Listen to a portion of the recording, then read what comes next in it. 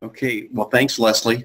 Yeah, we do want to say a special thanks again to our sponsors. We thank the North Central Extension Deans and Directors and the North Central Regional Water Network.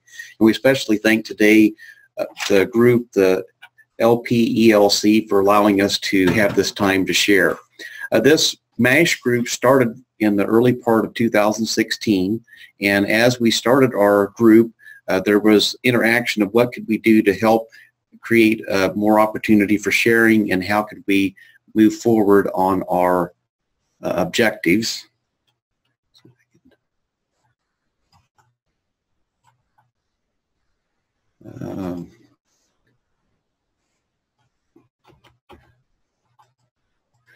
Having trouble moving my slide forward.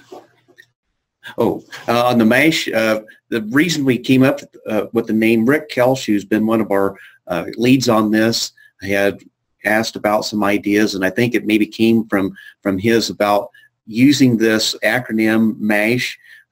We are using it as a manure and soil health. A lot of you probably remember the Mobile Army Surgical Hospital show about the Korean conflict and the 407th and some of the things that they went through. I think there's some things about that show that are kind of characteristic of how we want to be able to be mobile, be able to look at what some of the current knowledge has been as we move into the long-range vision about our knowledge exchange, and then to link our current research with what maybe those future needs might be.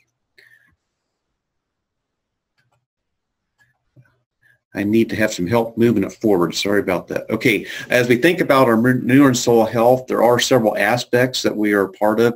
We're thinking about improving the soil health, also this biodiversity and the soil microbes, the erosion reduction, all the beneficial things that happen from having a productive soil and a good productive soil health is a part of what we're about.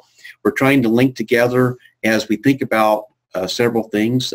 One of those that we've talked about is roundtables as a forum discussion.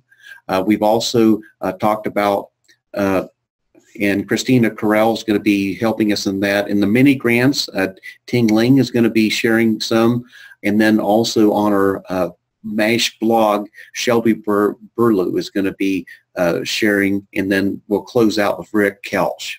Again, this is an interaction type of webinar. We are wanting it to be one where we are listening to what some of your ideas are. When we met at the end of September with the Lexus over in Wisconsin, we had some ideas that came forward, but we still want this to be a grassroots approach. And so we have in the chat box some question and answer in the Zoom, and we'd like to gather these information ideas as we move forward, and we'll have each of the speakers tell a little bit about what we're wanting to do as we move forward.